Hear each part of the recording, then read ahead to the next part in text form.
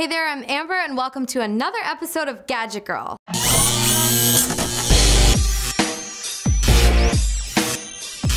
It seems that tablets were all the rage last year, and with the number of tablets inundating the market this year, it looks like the real battle will be how all other tablets measure up to the iPad 2.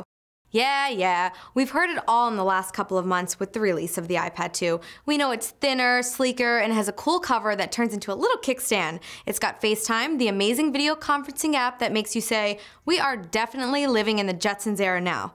It's an amazing reader, and it's even gone a little green with its recycled aluminum, and it's PVC free.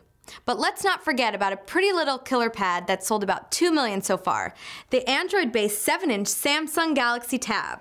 New to market, it is nearly half the size of the iPad and gets half the press since Apple has a way of inundating the virtual marketing space. And while the iPad selling 15 million to date seems to upstage every one of its competitors, the Galaxy Tab is managing to hold its own. What I like about the Galaxy Tab? I like the way this baby fits in my hand. Like the iPad 2, the Galaxy Tab has a front-facing camera and a rear-facing 3-megapixel camera with flash that captures still images and gorgeous HD video. And it comes equipped with Flash Player, sorry iPad, which makes it ideal for video and gaming.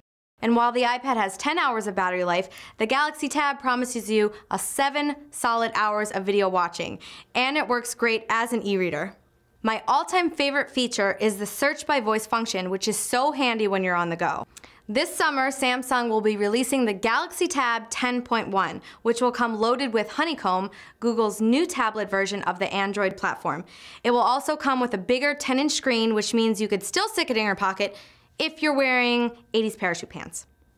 If there's something you think I missed that is worth mentioning about the Galaxy Tab, tweet me at Gadget Girl Show, or if you think I'm just plain crazy, which I am, email me at gadgetgirlshow@gmail.com. I'm Amber Lee. Bye for now.